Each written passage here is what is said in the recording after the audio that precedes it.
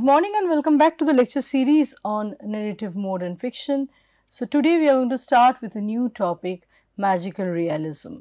Let's try to look at the provenance, the historical background of magical realism. Where from did magical realism churn out? What led to the magical realism?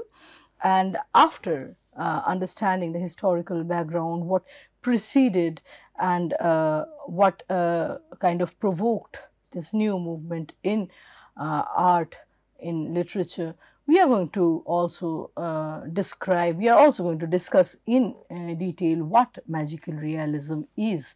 So, in 1925, German art critic Franz Roh coined this term magical realism for the first time in reference to a new postmodern artistic tendency, and he saw this tendency appearing first in European painting, which replaced the Expressionist movement. So, we have to understand that magical realism was preceded by Expressionism in art in the European milieu, in the European scenario. So, in the term magical realism, Franz Roh is intending to use magic as opposed to mystic or abstract, and he suggests here that mystery does not manifest clarity to the represented world, but in fact hides the reality from the represented world. So, moreover, we see that Roh chooses the term magical realism instead of post-expressionism, because when we say pre or post to a certain movement, we in a way say that there is a disjuncture, but also certain overlaps. He wanted to signify in fact that there is a conscious departure from expressionism and hence not post-expressionism. He believes that post-expressionism kind of shows, like I said, a chronological relationship with the expressionist movement. I would like to give an example here. Let's say modernism and postmodernism, there is a disjunction, there is a breakaway in postmodernism, but we also see a like plenty of overlaps between the two movements, and so a chronological continuum, which Franz Roh consciously wanted to avoid in this case, and hence not post-expressionism, but magical realism, right? Now, Ian Gwinter located magical realism as first coming from the German romantic philosopher novelist. A novelist describes an ideal philosophical protagonist as capable of integrating the magical meanings with the ordinary phenomena, the everyday phenomena. So, the magic, like I said, is not a takeoff from the ordinary, but is interspersed with the ordinary and the mundane. So, for novelists, absolute has both a subjective and an objective aspect, which unites realism with idealism. So, in this convergence, in this unity of realism and idealism, magical realism is born. So, magical idealism requires a complete control over the body and the soul. In other words, the external and internal senses. This is something that novelists had to say. So, we see that in magical realism, it is through poetry that a magical idealist understands how to attain a magical change of the sensible world. We see novelists using the term syncretism for the first time, and according to novelists' doctrine, syncretism transforms conflict into spiritual, playful forms, which enables an understanding of correlation and comparison. So, when we have opposed categories, the traditionally dyadic dualistic categories, we are not looking at binarism, we are not looking at a clash or a kind of difference, but rather the magical that can emerge as a result of their interfacing. A novelist states that a magical idealist should have the power, to quote him, to make thoughts into things and things into thoughts, unquote.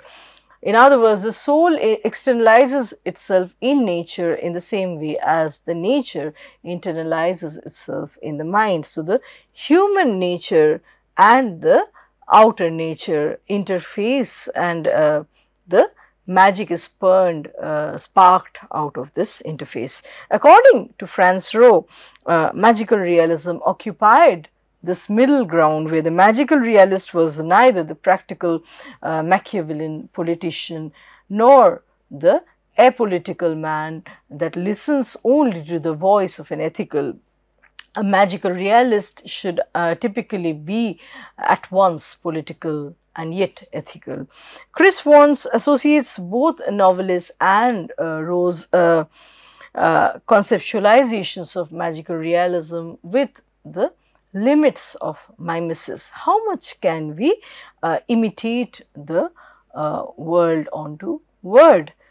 And the world, the discursive world with its arbitrary happenings, infinite meanings cannot be exactly transcribed, brought into the page of an artwork, of a book, or into performance. There has to be a reliance on dialectics between the inwardness and the outwardness. The outer is interspersed, interwoven into our inner, and that's where the real becomes a magical real. Mayor Howard Abrams understands Expressionism as depicting, I quote, powerful emotional states of mind. So, we also need to understand the Expressionist movement which preceded the magical realism. So, art critic Frederick S. Levine also echoes Roh in writing that Expressionism sought the personification of inner reality. So, reality not a ditto of the outer happenings, but something that reflects, that personifies our inner reality, the psychic reality too, and something that wanted to project emotional needs, psychological pressures and private obsessions, unquote. So, expressionists are essentially reacting against realism by using highly structured schematics and exalted idealism, right.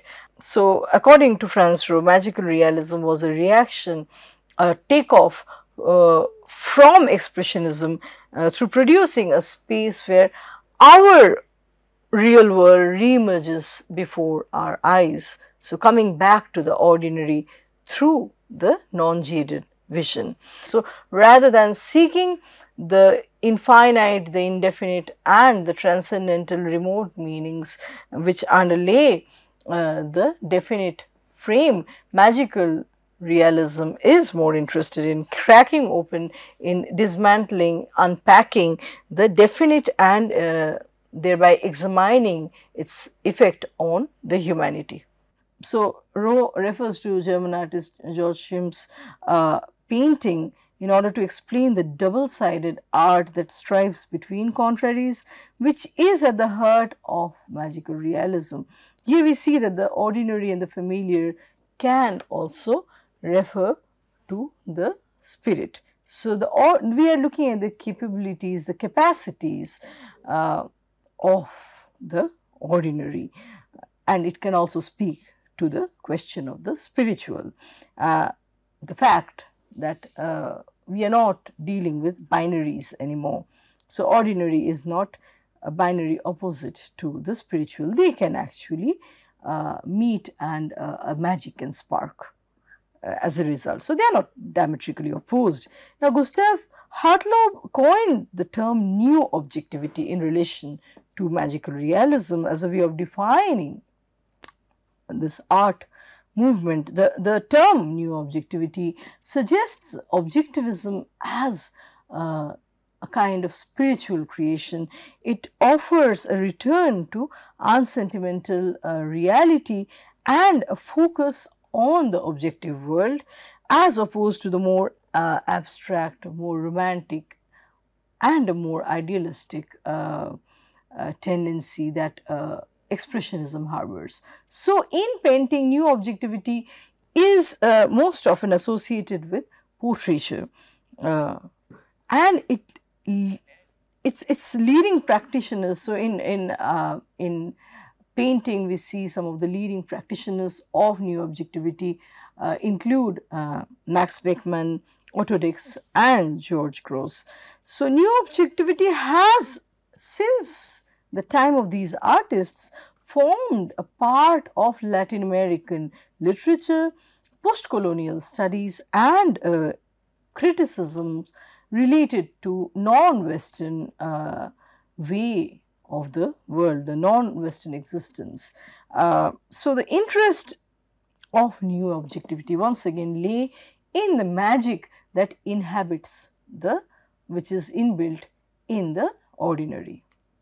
So, as opposed to Expressionism, which was deeply invested with a sense of exoticism and which emphasized the fantastic, extraterrestrial and objects that are far away from our familiar world, remote objects. That was something that interested Expressionism.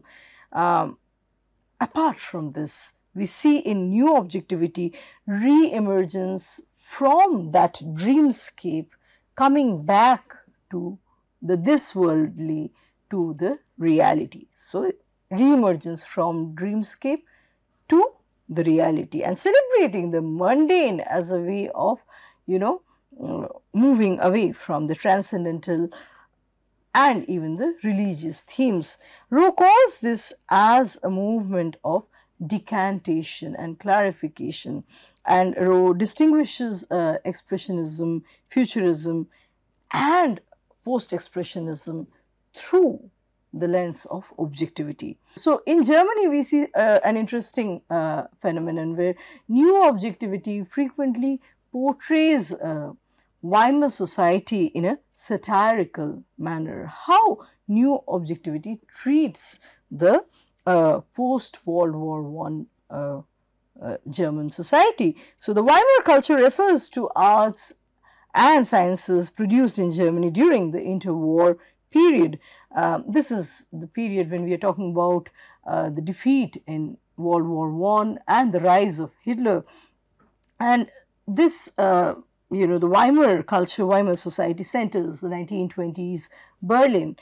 New objectivity, in other words, magical realism represents the contemporary realities at that time in Germany, the horrors of Germany, reflecting or representing the urban life, the dirty cities, machines, factories, and it drew concentration on the individual that is lost in a world which he can no longer understand and he cannot control. It is representing the external determinants, diminishing human possibilities, diminishing the human existence.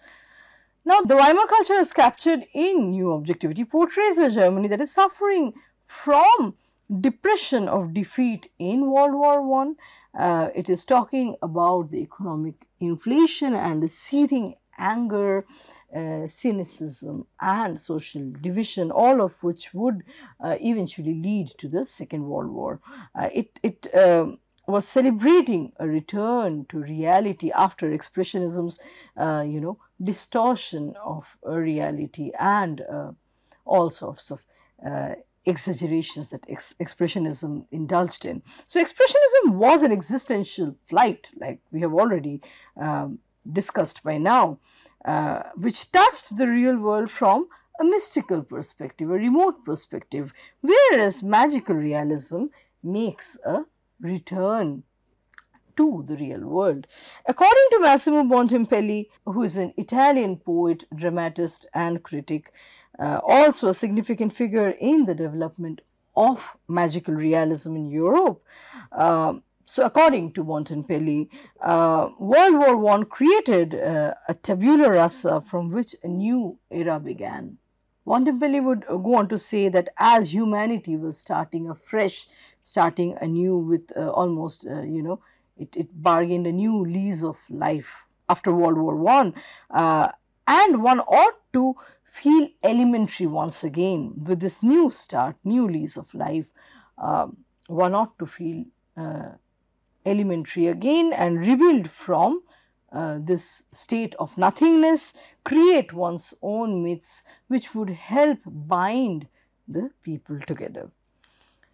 So, apart from novelist Anne Rowe, Bontempelli's magical realism reflects a desire for a new mythography, a new way of looking at the map, or a new sense of geography that take into consideration the connections between the past and the present. So, while the development of expressionist painting was marked by a moving away from the nature towards rejecting its representative, imitative meaning that informed the realist tradition, in futurism, the objective world appeared in an abrupt and dislocated form.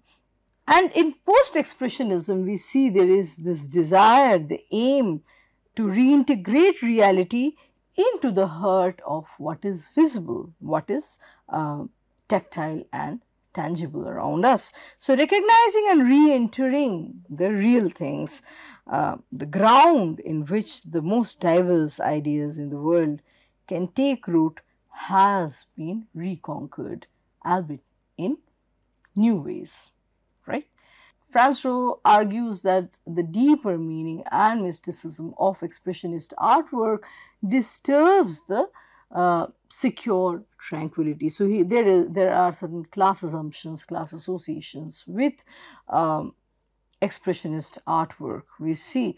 So, expressionism, as Rowe sees it, is fraught with vulgar bourgeoisification, whereas the labor class can appreciate an art that is sans grandeur, sans loftiness, and something that appeals to the civil by reflecting a sense of restraint, prudence, and discretion, and something that incorporates the experience of the monotony of hard labor.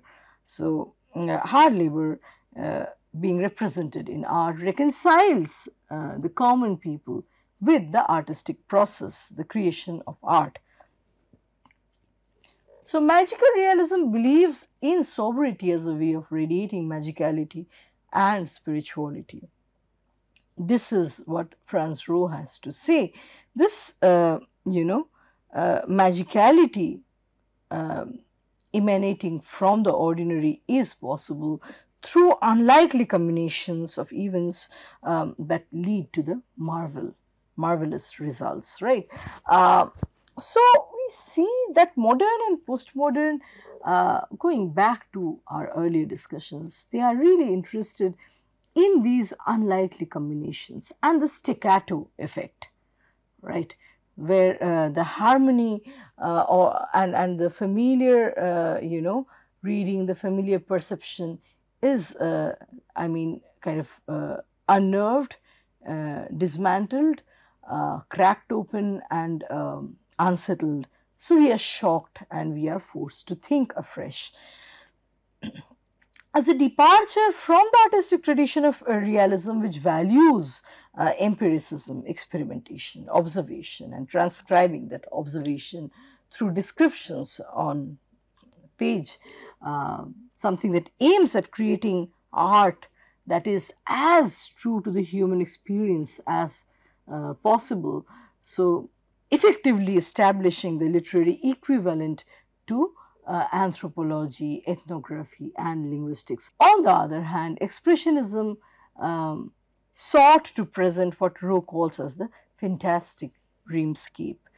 Now, the real in magical realism does not reproduce like a photo, not a photograph to its finest detail, but it is recreating the ordinary through a reconstruction of what Irene Guinter would call a spiritual reconstruction. So, this refers to mankind's constant oscillation between, I would quote Gwinter here, devotion to the world of dreams and adherence to the world of reality. So, our attachment to both the worlds leads to a syncretism, which is the magical effect, the effect of the marvelous. In the words of Franz Roh, I quote, the marvel by which a variable commotion crystallizes into a clear set of constants. Magical realism delves into the impossible for a better exploration of the mundane and not in an attempt to destroy the mundane. So, approaching the mundane through alternative meanings. Magical and realism, when we juxtapose them, bring them together within the same term, it suggests an oxymoron that describes the new art. So, we are dealing with oppositions. As the term itself suggests, the movement is about what happens when two opposed categories meet, not always a conflict, but something really interesting, new meanings can emerge. So, magical realism is essentially constituted of these two parts, the expression of the magic or the impossible, the improbable within the conventions of literary realism. Thus, magical realism was a return to reality, but it carried the baggage of Expressionism's existential voyage to a certain extent, a mix of wild flights and anchored realities. Roh defines it as the treatment of the quotidian, the ordinary, as a product of the astonishingly inexplicable. Here we would like to stop our lecture and we will meet again with another round of discussions on the same topic. Thank you.